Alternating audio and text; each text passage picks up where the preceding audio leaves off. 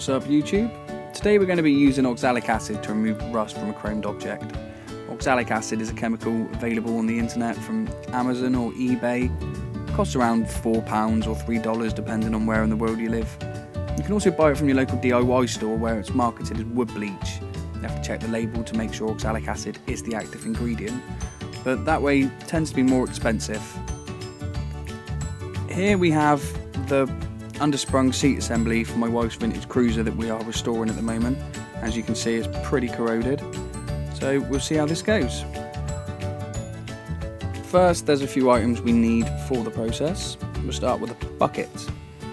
To do the soak in, we need gloves and goggles, obviously to protect ourselves from the acid, Brillo pads to clean off any excess afterwards, and obviously the acid itself.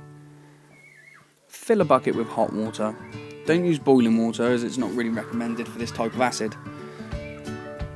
You need 1 litre of water per 500 grams of the acid powder.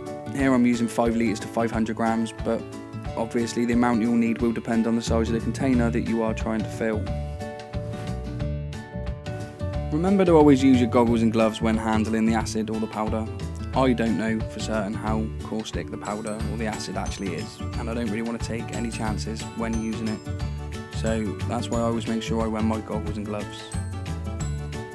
Open your bag of powder and pour it into the water.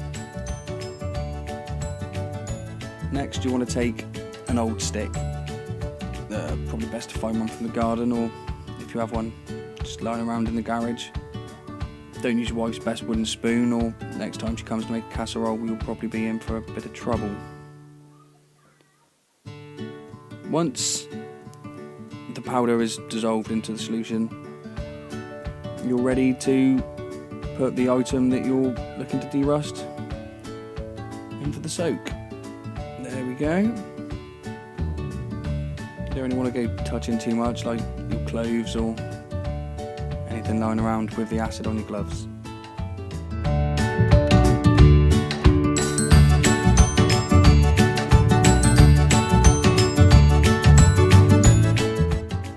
You should be able to see some type of reaction pretty much as soon as you put the item into the solution. In the most oxidised places, as you can see here, there's some fizzing and some bubbling going on. That's literally been in there around 5 or 10 seconds. And here it is the next morning. Seems to be a lot of sediment settled to the bottom. So we'll take it back inside and put it back in the sink.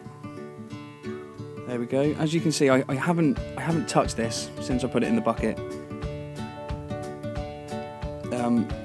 Most of the oxide appears to have come off. There's still a bit of speckling, still a bit mottled around where the chrome started to peel.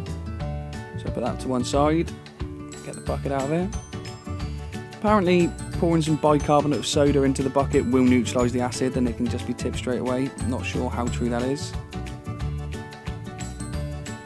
Then we'll just rinse any excess acid off of the part.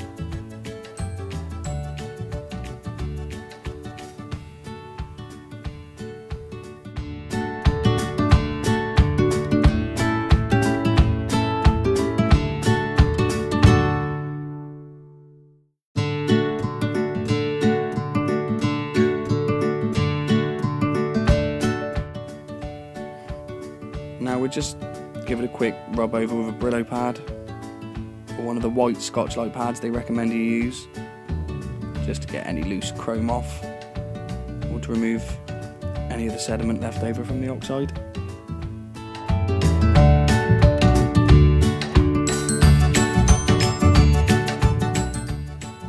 And there we have it. This is what the assembly looked like less than 24 hours ago before we started the process. And now, with very little scrubbing, just a quick rub over with the Brillo pad to remove any loose oxidisation that was on it and any peeling chrome. It's back up like new. It is very pitted. It only takes off the oxidised rust. Obviously, it's not a full restore. But I should go over it later on with a wire brush and then polish it up and wax it, because now there's flecks of bare metal show and it will rust again very quickly. But that's how to remove rust from a chromed item using oxalic acid. I've got plenty of other bits to restore on the bike. I may make some more tutorials if this one gets enough attention, so please rate, comment and subscribe, and hopefully we can do some more together. Thanks for watching.